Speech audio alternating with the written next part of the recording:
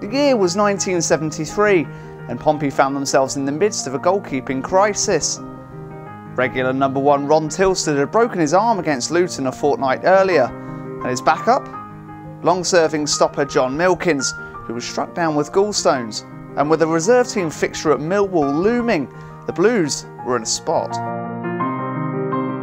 At that time they had 3 goalkeepers, and the problem we had was that one of them was playing in a youth team game, and Ron Tilsted, who was the first choice goalie at that time, he'd broken his arm in a game against Luton earlier in the season. And then you also had John Milkins, who was the reserve goalie and had been Pompey's first team goalie over time. He'd actually been a bit poorly in the summer, and they were a bit worried about that potentially recurring. So as a result, they didn't want to risk John in the reserve game, so they were looking around for a goalkeeper.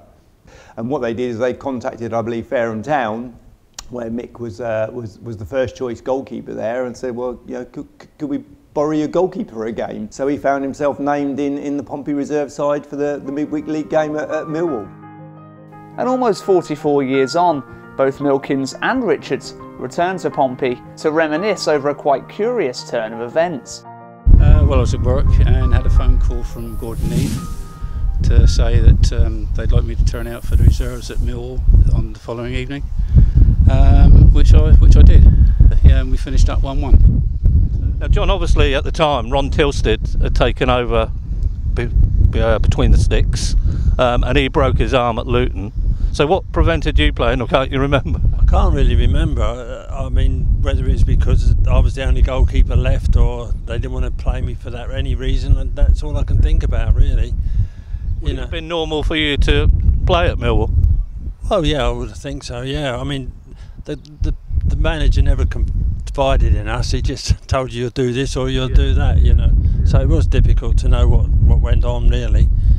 No, it was good chance for Mick, really, because he was a good goalkeeper in his Fareham days, and you know, it's a good chance for him to get in on the staff, really. So tell us how it works then, Mick. You're at Fareham Town and then you're at work, as you say, and Pompey call you. Well, first of all, I got in touch with Alan Wilson, who was the manager at Fareham. Yeah. Obviously I had to get permission.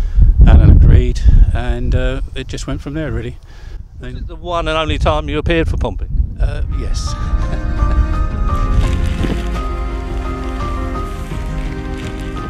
And the midweek football league, it was a sort of like a lower level of league than the football combination, but we had quite a big squad, and that particular game we had a strong side out that you know would have pretty much passed muster for a second division fixture, to be honest.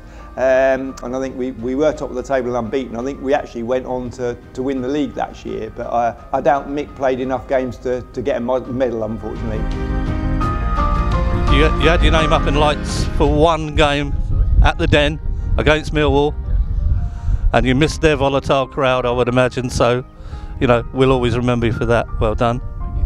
John, well done obviously for your long career. All right, thank you very much.